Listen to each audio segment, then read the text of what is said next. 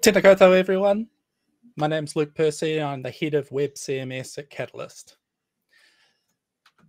While I myself might be new to the Drupal community, Catalyst definitely isn't. We've been giving back, giving back to the community is important to us, and Catalyst developers are actively in helping Drupal's issues, queues, as well as other external sites like Drupal Answers. Catalyst also contributes beyond code modules and documentation, such as hosting the Wellington Drupal meetups. We're credited on over 30 issues in the past 3 months, but you can come check us out on Drupal.org if you want to see more. I'm proud to introduce today Gian. She will be doing a talk on mobile accessibility, testing mobile sites for accessibility, something that we value at Catalyst as well. And let's, without further ado, get into it. Hi, thanks everyone. Thanks for attending, and thanks for our great session organisers and event there. I'd like to talk about mobile accessibility today. Now, a lot of you are probably aware that there are there's WCAG requirements around accessibility. So, why can't we just use them for mobile? And basically, I'll just give you a bit of a history. So the ICT Accessibility Testing Symposium in October 2017, this is a conference that occurs once a year. It's specifically aimed at accessibility testers. And at the end of the conference, we have what's called a town hall, where we ask the testers and the people in the industry, what is it that really needs to be addressed in the accessibility industry that hasn't been, really properly addressed. And in the 2017 session, the overwhelming majority of people talked about mobile accessibility testing. And so the problem, of course, with mobile is that WCAG wasn't written for mobile. I spent 6 years with the W3C contributing to WCAG 2, and it was released in 2008. Of course, the first iPhone was released in 2007, but of course the majority of the work was completed in 2006. So we really just had no concept of how people would use mobile to access the internet. So what we did first off in 2018, I was the chair of the committee, was we amalgamated the various different mobile guidelines from around the world. So the BBC Mobile Accessibility Guidelines, the Paciello Group had one as well. We, Accessibility Oz, had one, and we also incorporated DQ's accessibility guidelines as well. So we kind of incorporated all these into one set, and we were really looking forward to not having to do anything more again, because we knew WCAG 2.1 would be released in June 2018. So, we thought this was a one and done kind of deal.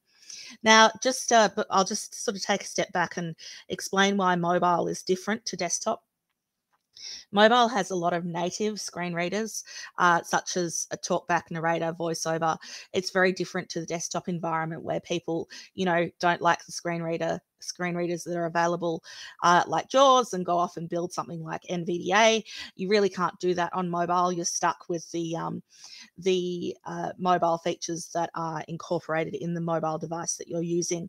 And not just screen readers, there's also volume control, haptic, vibrational notifications, text-to-speech, speech recognition, Zoom, etc. And a number of system accessibility settings that, people with disabilities will use, but a lot of people without disabilities or without defining themselves as someone with a disability would use as well, such as font size, touch and hold delay, screen rotation, high contrast, assistive touch, and mono audio. And so you've got a lot of more people using these settings, even if they aren't actually, seeing themselves as having a disability.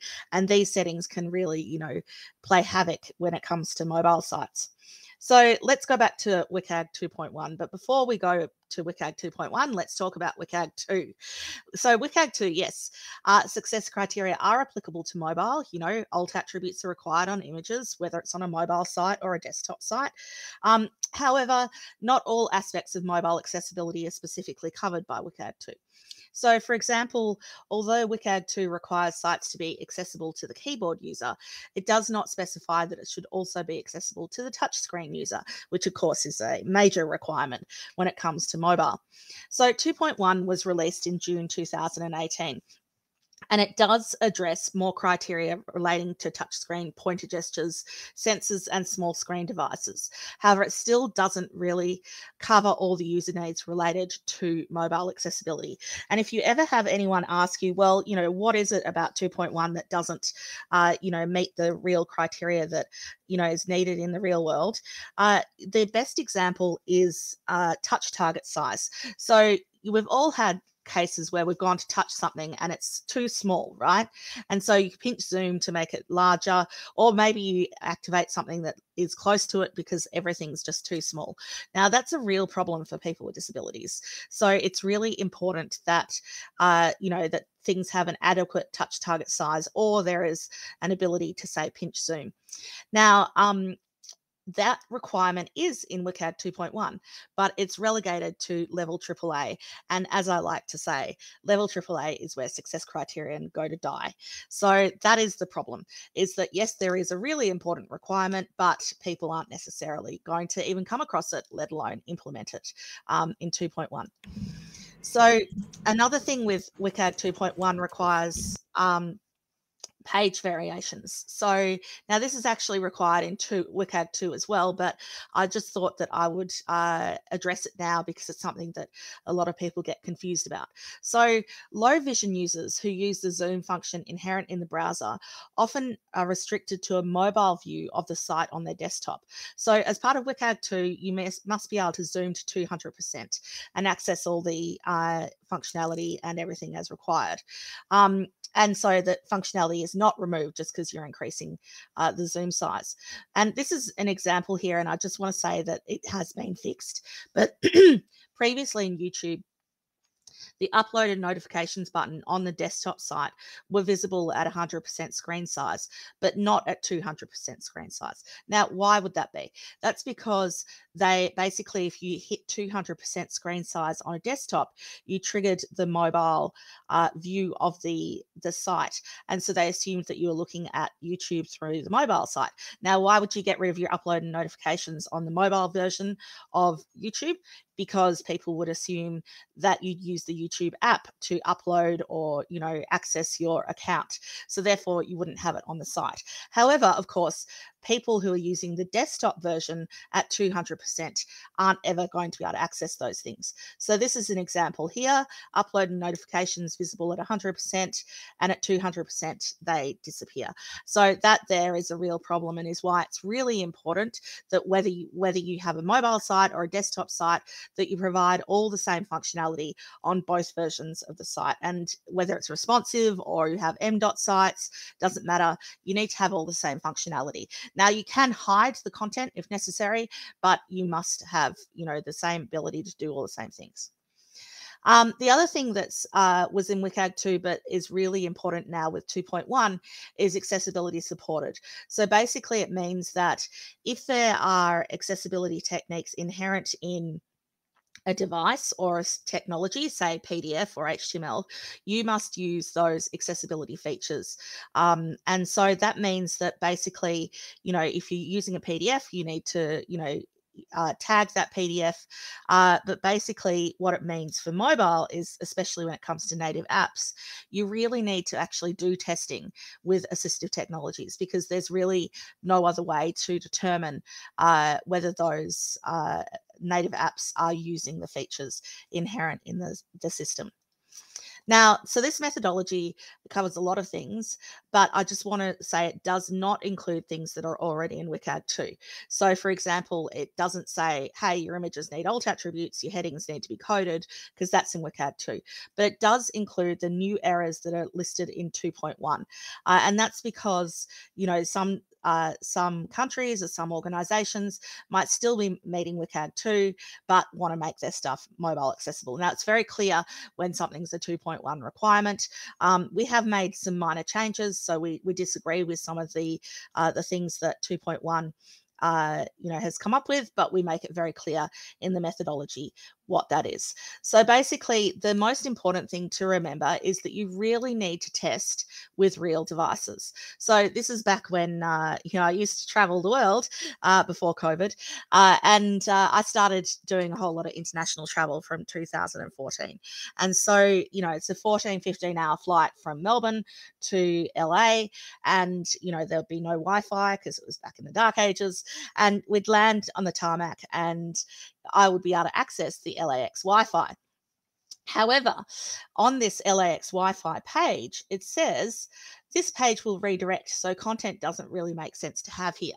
And all of a sudden, I don't really feel safe giving you my email address or my credit card details or anything like that. So how did this happen? This happened because someone was testing on a desktop. They didn't test in the actual environment on an actual device. So that's something that's really, really important. You must test with actual devices. And if you have location things, you need to test in actual locations as well. So back to the story of the methodology. So 2018, the committee reformed and said, well, actually, as a committee, we're quite unhappy with how WCAG 2.1 addressed mobile. So we decided to reform the committee and split it into two groups, one for native app mobile testing guidelines and one for mobile site testing guidelines. And I was voted chair for both those groups. So we worked over the next year or so developing a methodology, one for native apps and one for mobile sites. And they're both very, very similar, but today I'll be talking about mobile sites. So basically, the first thing we determined was the testing methods. What testing methods should we really undertake when it comes to mobile sites? So we decided that there were 4 main testing methods. One was devices, so testing on mobile and tablet devices. Secondly was test devices with assistive technologies. The third was responsive windows, so testing on a responsively sized window on desktop, and then also testing on desktop. Now you notice there's no simulators there. There's no kind of automated testing tools or anything like that. We really decided, as I mentioned before, simulators are not good enough, but the testing tools that are available really aren't robust enough to be able to rely on them at the moment. So the methodology itself has 5 steps. The first step is identify devices. The second step is identify site type and variations. The third step is test critical issues. The fourth step, test mobile specific issues. And the fifth step, test mobile assisted technology and feature support. And the reason why I've highlighted step 2, identify site type and variations, that's the only difference between the mobile site testing methodology and the native app testing methodology, is that step is completely different when it comes to native apps. There are different examples and things in terms of issues as well, but that's where it really differs. So let's move to step 1, identify devices. So the recommended devices and browser combinations we identified was iPhone with Safari, iPad with Safari, and an Android phone with Chrome. Now, you can use a Samsung phone, but if you do use it, do not use it with the internet browser that comes pre-installed with Samsung phones, because that's very indicative of what people will see on Samsung phones. Whereas if you use Chrome on Samsung, that'll be much more indicative of what everyone on the Android devices will see. And so it also, when it comes to choosing your devices, definitely have a look at your statistics. Other things to consider are things like an Android tablet, for example, a Samsung Tab A or a Chromebook, using Chrome again, and alternative devices such as a Kindle device if you have content that's specifically going to those alternative devices. We're recommending testing on the latest version of iOS and the latest 2 versions of Android. And of course, where a site is directly aimed at people with a particular kind of disability, including assistive devices, used by those people. So if you have a site that's specifically aimed at people with acquired brain injuries, for example, you're going to specifically want to test with things like Dragon Naturally Speaking, and things like that, because those are the kind of technologies those people will use. And, I've said it before, I'll say it again. You need to meet WCAG 2 and this methodology. You can't just get away with this methodology. The second step is the site type and the variations of the page. So the first thing you need to do is identify if the site is a desktop, M.dot, or responsive site. And if there's a site is responsive, are there variations of the page? Now, I know this is a Drupal conference, so you probably all know what these terms are, but I'm just going to go through it just in case. So the desktop websites, they only have one display, whether viewed on desktop, mobile, or tablet. M.dot sites, they have a particular display for mobile and tablet sites. Now, if you have an M.dot site, you basically have two websites. The M.dot site needs to be tested against WCAG 2 on desktop and WCAG 2 and the mobile testing methodology on mobile. And the other site also needs to be tested on both as well. So you're actually doubling the amount of work that you need to do, because if you think about it, the M.dot site is a completely different site. And don't think just because you've got an M.dot site that people won't look at the desktop on your mobile device, or they won't look at the M.dot site on your desktop, because they will. They will always find a way. And we also have a clause in this methodology that you can only force users depending on to a certain responsive site or an M.dot site versus on screen size, not on device or anything like that, because there will be people that absolutely want to look at the M.dot site on desktop at 100% zoom, or want to look at the desktop site on mobile, and you don't want to stop them from doing that. And then, of course, the one that we really should all be doing, and is actually a requirement of WCAG 2.1, is responsive websites. And hopefully that's what you're all doing. So an example of a desktop site here, this is the Australian National Botanic Gardens. I just had to include this because this was the first website that ever went live in Australia. It has 49,000 pages. Not a single web page that has ever gone up on this site has ever come down. I do not recommend doing this when it comes to your websites. But basically, if you look at this on a desktop and you pull, you make the browser thinner, you see the site doesn't change at all. Whereas this is a desktop versus an M.dot site. So this is a Sephora site. You can see you've got your navigation along the top. It's nice and brown, etc., etc. And if you go to the M.dot version, you'll see it looks completely different. It's blue. You've got your hamburger menu on the top left, etc., etc.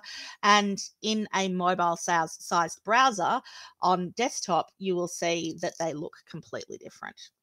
And then, of course, you've got the responsive site. So this is the Accessibility Oz site. On desktop, you've got your navigation along the top. And then when you make it smaller, the navigation changes, the services change. Nothing really disappears. It just all reformats as required. So the next step is to test the critical issues. So one of the things that we found really early on is that there are a whole lot more traps on mobile devices than there are on desktop devices. So what is a trap? A trap is where a user is trapped within a component and cannot escape without closing the browser or the app. Think, 2012 Firefox video players. A lot of people would keep, tab into the video player and couldn't tab out. The only way to escape something like that, if you're a keyboard user, is to close the browser and start again. So basically, we identified things as traps where the only way to escape from the trap is to close the browser on your mobile, or the native app. So we found quite a few. The first one was the exit trap. Ensure there is always an accessible actionable item, e.g. a close button that meets color contrast requirements or has an accessible name, that closes any feature that overlays the current page, such as a full page ad. And so this is an example here where the ad actually overlays the entire page, and the only way to really close this ad is to close the app and start again. This is an example for a website. We've all seen these where it's got a pop-up that's trying to sell you something, and the only way to close the pop-up is to hit that small close button, which doesn't meet color contrast requirements or touch target size requirements. And so, basically you're stuck. You can't go into the site, you can't escape, etc.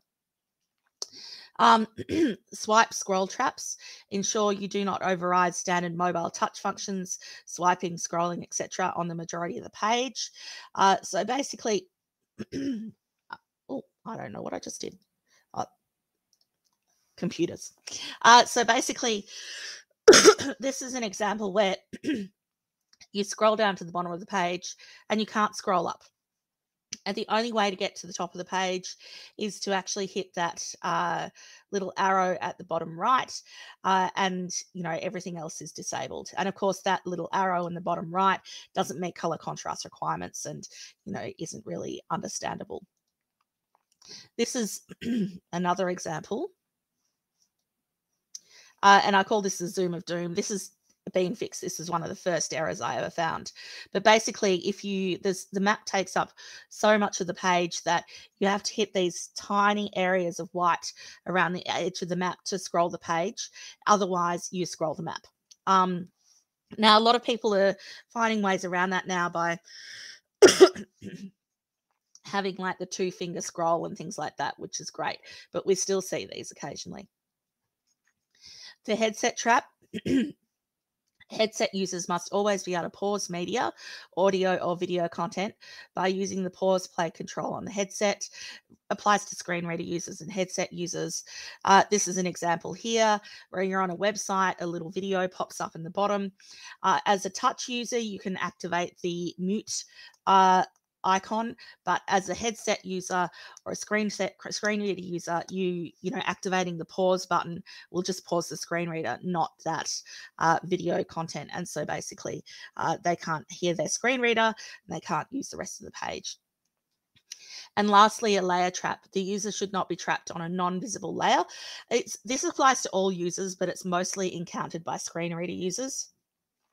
This is an example here where you open the hamburger menu and the focus for the screen reader user or the keyboard user it stays on the page underneath, so they can't access any of the menu information or close the menu. So let's see an example from the document. So here is touch gestures. So any touch gesture must have an alternative, accessible, actionable item. And this is very similar to success criterion 2.5.1 in pointer gestures in 2.1. So examples of touch gestures are things like swiping up and down or left or right, dragging up and down or left and right, double tapping, tapping and holding, tapping and swiping, 2-pinch zoom and press and long hold. And so the alternative accessible gesture must meet WCAG 2 or 2.1, meet change of state, meet touch targets, meet inactive space, meet native UI, meet removal of touch. And so basically the examples of alternative accessible gestures that are just inherently accessible are things like a link, a button, a drop down, or a separate page with functionality. So each requirement has a section that's called About This Requirement, which explains why we need to follow it. So I'll read this to you now. This requirement is particularly important for screen reader users. For example, if you require your user to swipe right to complete a purchase, when the screen reader is on, the swipe right gesture moves you to the next focusable item and doesn't complete the purchase. You must be able to perform the same action by using a link, an up and down swipe, or some other gesture. This requirement is similar to the exit trap requirement. However, the failure of the exit trap requirement is the user can't escape from content or a page, whereas the failure of touch gestures is that the user can't choose content or a page, or that as in they're not trapped. And so we also have a section on how to test. So basically you identify any site controls. If they require any of the following gestures, is there an accessible actionable item provided as an alternative?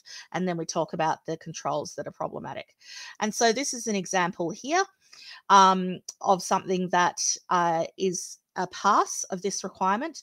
So here you have, we've got a series of top stories and the heading indicates, you can tell that there's more content by swiping by the fact that the content is cut off on the right-hand side. But you can also see there's a link that says see more. And if you activate that link, it goes to a page that shows you all that content. Another example here is the Google weather. And so you can actually drag the weather to a particular time and it'll tell you what the weather is going to be. But you can also just tap on the time as a link and that will tell you what the weather is. So you can find these resources on the Accessibility Oz website. So I'll just show you now where you find them. So basically, this is the homepage. And if you go to resources, and then mobile testing, you'll get the introduction information on the various different things, and then the different methodologies. So this first document is the actual methodology, etc. I think, you know, just the WCAG 2 requirements, or the equivalent of the WCAG 2 or 2.1 requirements. And then you've got a second document about mobile site testing, which talks about how you choose devices, you know, the assistive technologies, how you choose site types and variations of a page, as well as capturing errors. And then there's basically, these are the test case documents, or the equivalent of success criterion. So you've got the critical test cases, then just the standard mobile test cases, and then the test cases for assistive technologies and mobile features. So I'll just show you the document now. So this is the document for mobile site. This is the critical test cases document. And so basically you have you know, the information about the exit trap, who it applies to, about this requirement. We talk specifically about timed ads, and a section on how to test non-timed features, how to test timed features, and then we have some examples as well. So we do that for each one of the methodology requirements. So there's heaps of information, and, you know, lots of things that, you know, you can look at in terms of examples as what to do. Now, we are actually reforming the Mobile Accessibility Committee, because 2.2 is probably another 6 months off, and where, you know, we've learnt from our mistakes when it comes to 2.1, and we have learnt that we can't necessarily rely on the W3C to address these requirements. And I just want to say that this is not actually unusual for the accessibility industry. Before the W3C developed WCAG, there was actually a committee of interested accessibility specialists who wrote WCAG, and that basically got just passed wholesale to W3C. They made some minor changes, and that was WCAG 1. So it's very common for the accessibility industry to sort of, you know, stand up in this way. And I mean, the BBC mobile accessibility testing methodology was released in like 2012, 2013. So, you know, as I said, it's very common for the accessibility industry to do this. We've seen it with non-ICT things as well. EN 301549 really is very much is the European accessibility requirements, and they have taken on board WCAG and then gone that step further and applied WCAG to things like photocopiers and things like that. So, as I said, it's very common for the accessibility industry to do this, and we are very aware that hopefully at some point the W3C will take notice of us and incorporate some of the requirements. I have staff, we're a W3C member, and I have staff on the WCAG working groups. So, and there are other people in the committee on the working groups. So it is something that we are, you know, trying to get the W3C involved in.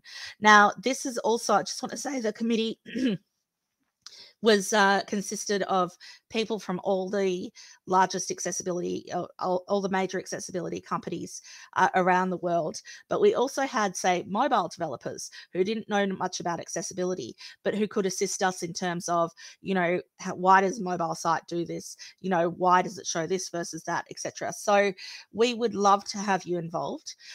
If you don't know anything about native apps, that's fine. We're going to be continuing the separation between the two committees.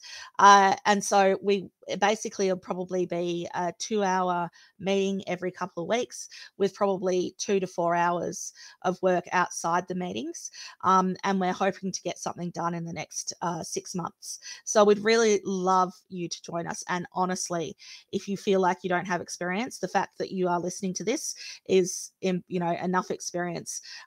Sometimes we just need to go out and, you know, do research. And I learned a lot about mobile accessibility just being on these committees. So please do reach out to us. The email is inquiries@accessibilityoz.com, or you can email me directly, Gian@accessibilityoz.com. And I will hand over to Luke now, and let's see if we've got any questions. That was great. Thank you so much. So I haven't got any questions in chat yet, but I had a few prepared. So in the mobile space, what are you seeing as the most common, you know, simplest things that we could be addressing that you're seeing a trend in that we should be looking at first? That's a great question. I would say design. Like people who design mobile sites and native apps are designing on, massive desktop computers, massive screens, and they really don't know how it's going to translate into such a small screen. So I think that it's really important that you get your color contrast right, because gray text on a white background is a bad idea. I feel like I've been saying this 15 years. Gray text on a gray background is a terrible idea. And really small, small things people can't read. People can't click on, etc. So that would be one of them. But the other is use the native elements, whether they're HTML, whether they're in the native app or things like that. Use the native elements because they always have accessibility inbuilt. If you have to create a new sparkling fancy user interface component, you are going to have to add in all that accessibility. And the fact is that even if it looks okay to you, as soon as you change the text size or the color contrast or whatever, it's going to go wonky. So use the native elements. That's probably the biggest thing that you can do. Nice. And also, it's not important that an app looks the same on an iPhone as it does on Android, because the native components are going to make things look differently. It's much more important that you use the native components than you try and make the app look the same between the two devices, because people are often, they're iPhone users and they're only iPhone users, or they're Android users or they're only Android users. So then they don't swap between the two. I myself have an iPhone and an Android phone for testing. And the differences between the native UI elements are not major enough to really confuse anyone. But people are really not swapping between devices like that. Nice. Something I'm seeing in the industry a bit is bilingual on page. Have you seen a lot of that in terms of getting accessibility issues from having multilingual content in page, like in the same screen space? I haven't seen anything has caused problems, but we did talk when I was working on WCAG 2 about left-hand languages versus right-hand languages, and how that can really, mess things up. So that's something to keep an eye on. Too. Yeah, it just makes things just that little bit more difficult. What I will say is that I haven't looked at it recently, but 6 months ago, I looked at the Google language change feature, so you can put it on your website and say, hey, change all the language to Spanish or whatever, and that feature itself is not accessible. So I would say it's less important it's not less important, but it's important that you have the ability to change the language or choose the language and make that ability accessible. And then you need to sort of test both in terms of, how things, lay out properly, and what happens if someone, increases the text size or something along those lines, or uses a keyboard or something like that. We do have a question here from Andre, I think. So do you need physical devices to test the accessibility, or are online tools sufficient for that? You really need the physical devices. Now, you don't need to go overboard. My team and myself, we have one iPhone and we have one Android device each. So you don't need to have like 15. So we test on the latest version of iOS, and we've found that it doesn't really matter if you're testing an iPhone 10 or an iPhone 11 or an iPhone 11 Max or whatever. There might be some functionality issues, but they're not accessibility issues. So, if you really only need to test on one iPhone. iPad is different again, because of course we've got iPad OS now, so it's going to be behaving differently. So you need an iPhone and an iPad. And then the Android devices, as I said, as long as you're testing on the Chrome, browser, you should be good to go. But we have done a lot of looking at simulators, and it just is not the same. They do not behave, and especially when you start throwing in accessibility features like increasing text size, or the simplified view on Android Chrome to look at, you know, just the text of the site. Those things just do not get replicated properly on a simulator, so you really can't use a simulator.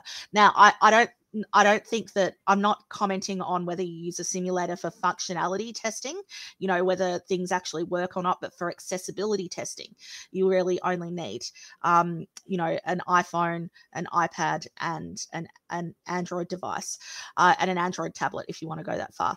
But yeah, so simulators, you really, when it comes to accessibility, you cannot rely on simulators, unfortunately. Yeah. The expert's spoken. All right.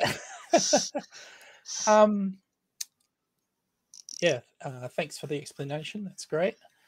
In your view, which organizations have great mobile accessibility? Good question. Apple. Dun, dun, dun. Yeah. Google. Also, and I will say, so there's we looked at, there's so many different accessibility features, but one of them is called reduce motion. And basically what that does is it's supposed to, on a site or a native app, try and like reduce any kind of movement. And this is really important because movement can be really difficult for people with ADHD. In some cases it can trigger epileptic fits, so you really do want to reduce as much motion as possible.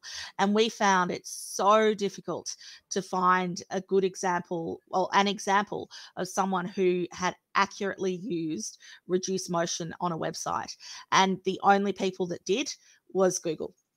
So, and they had it was Christmas a year or two ago, and they had some kind of like, actually a sort of like almost a VR experience where you know, went into like a street in London and you looked at the different stores, and then you went into the store websites, and it had this beautiful kind of flowing effect. But, you know, if you turned off reduce motion, it just worked really, really well. But that was the only past version and it was done by Google. It was the only past example we could find.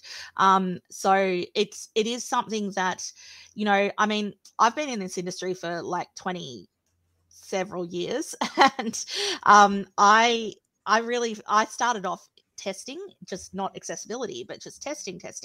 And, you know, we had to test on Windows 95 and Windows 98, and Windows 2000, and Windows whatever that stupid one was, Windows Me or something.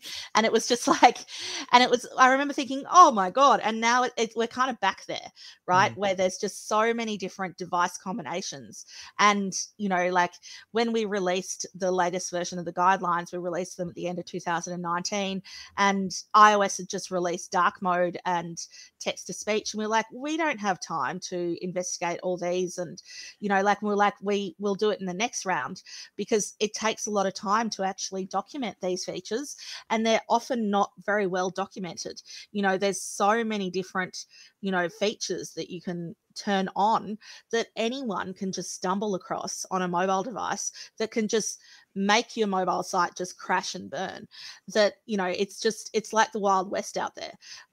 It's kind of, you know, it's kind of like where we were 20 years ago with websites. And, you know, we'll improve like as we do, and then something else will come along and we'll be like, oh my gosh, we all need to figure out how to make VR or AR accessible or something like that. You know, but it still is just kind of crazy out there, and some people do it really well, but they're the ones that have a whole lot of money, you know, that can start playing with these things.